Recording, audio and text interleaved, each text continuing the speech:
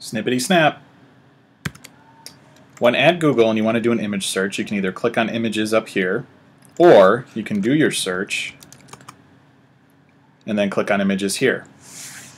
When you're at the image search results, there's a tool here called Search Tools. This is a new feature where you can click on Search Tools and the window will expand down.